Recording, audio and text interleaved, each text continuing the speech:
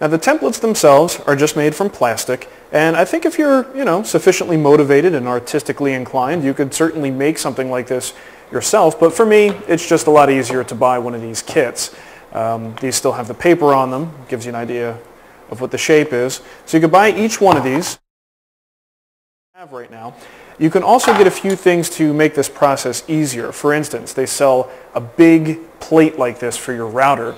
And what that does is makes the process of balancing your router over this opening as you hollow out the material just makes it a lot easier because you've got a lot more support with a big old, what is this, probably 12 by 12 base like this. Also, you may want to consider the bit. Now you're going to need a pattern bit to make this. It has a bearing on the top and the cutter head is here on the bottom, and that will ride around the template and hollow it out. The thing is, you need a special bit. Now you can go with a standard pattern bit that has a square edge on it.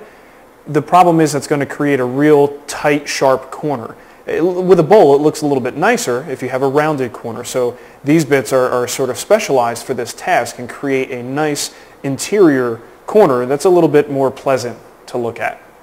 So the stock for this, according to the instructions, they recommend at least 2 inches thick. Think about it. The thicker it is, the deeper your bowl is going to be. If you go less than 2, it may start to get a little bit fragile and it may be more of a tray than a bowl, but that's perfectly fine too, because if you're just putting candy in it, it doesn't really need to be all that deep. But of course you could go deeper if you wanted to.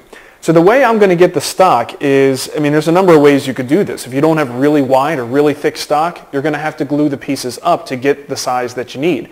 You may also look into possibly like a platter blank that someone would use for turning, and to turn a big platter, you might be able to find stock with the dimensions that you're looking for, but most likely you're going to have to glue up from smaller pieces.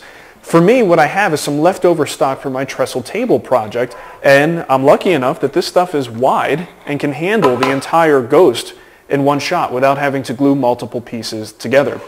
Now, of course, to do this, even if you glue them up, you're still going to need to flatten these pieces after the glue up goes together. And you guys know I talk about this hybrid approach to woodworking using power tools and hand tools. Well, that's critical in this part because you can't joint a board this wide. Okay, so let me show you the technique that I use to get to this point where I'm ready to glue these two pieces together. Now what I've got here is a piece of mahogany in the bench ready to go, and what I want to do, the primary goal here, is to get one side flat enough. I'm not looking for absolute perfection here. If you're good with your hand planes and you want to do that, there's no reason why you can't go all the way with the hand planes. I just want to get it flat enough so that I can get accurate registration on my planer. So I've got my number 5 plane here, and before I do any removal of wood, I need to know what I'm up against. So a straight edge will help me determine what I'm looking at. Basically, I want to sight from the side here like this and see what we're dealing with. So when I place the straight edge across this way, I can see I've got some low points in here, over on this side, low points over here, a little bit of a low point there. To run it across this way, you can see we're high in the middle here, pretty comparable, we're high in the middle here.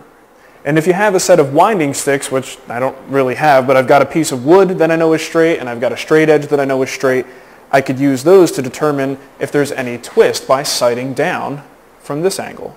And as you look from that end, these winding sticks will essentially exaggerate the twist. And you can see we definitely have some twist to deal with. This end looks high. So the first thing we need to do is remove some material from this back corner to remove the twist from the board. Now I know what a lot of you are thinking. You're relatively new to the sport of woodworking and you're thinking that you don't have the hand plane skills to accomplish this. Well, guess what? Neither do I, but I'm not going to let it stop me. The point is, I'm not really trying to get a perfectly flat surface here. What I'm going to do is try and get a surface that's stable so that I could pass it through the planer and let the planer do the work. So here's the thing. First thing I want to do is start removing that material. And what I have here is a number 5. Quite frankly, you can use just about any plane you've got in your arsenal. Just set it so that it's taking a relatively aggressive cut. You probably don't want to use your smoother here because it'll take you forever. Okay? As long as I start removing some of this stock, we're headed in the right direction.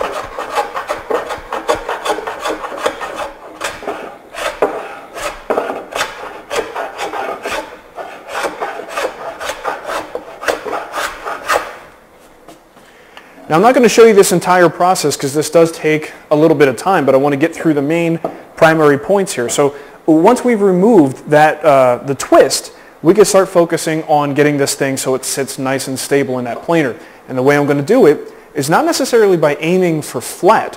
What I'm going to aim for is slightly concaved. If I could remove a little bit of extra material from the middle, all I have to focus on is my outside edges to make sure that those are nice and straight and there's no twist. And if that's the case, I could then flip this puppy over, send it through the planer, perfectly stable, no problems. So this is why I say you don't need to be an absolute expert in hand planes to get this done. Okay, so set your plane for an aggressive cut again. And we're just going to plane some stock here from the center. It's rough going here at first, obviously, but we'll get it after a few passes.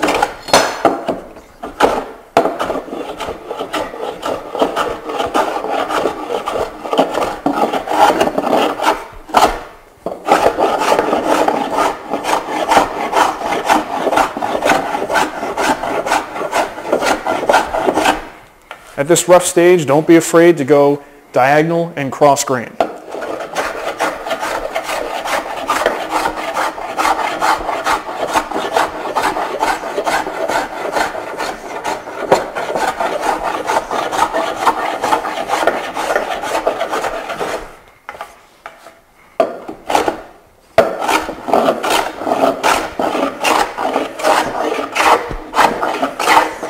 Now I've got a sufficient amount of material removed from the middle, and when I place my straight edge on here, I can see we've got a nice gap down there that tells me we've got a concave surface. I know that there's no twist because I've checked it with my winding sticks. So really all I want to do at this point is make sure that the edges are relatively smooth and flat so that this thing rides through the planer nice and smooth. So just a couple passes here.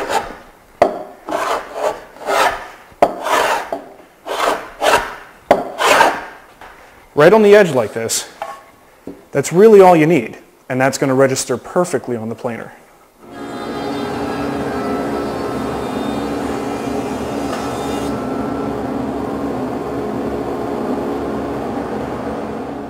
So now that you get the idea for how the pieces are prepped, I'm going to go ahead and glue these two together.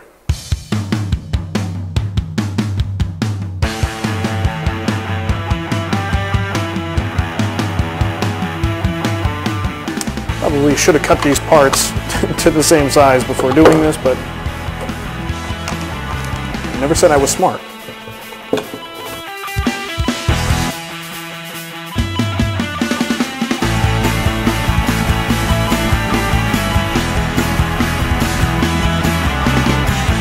So my glue has had plenty of time to cure, and now we can trace on the shape of our little ghost. Nothing really tricky here, just place it wherever you think it looks good. If you see any flaws in the surface, you want to avoid those. And you want to make sure that you realize this is just the inside of the bowl.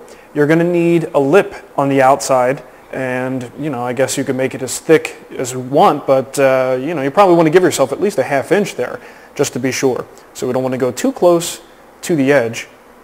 I was worried about this line here, but it is what it is. I guess I could always angle my ghost this way to avoid it if I wanted to. Yeah, let's do that. Right about there. Just going to take a sharp pencil and trace the inside shape.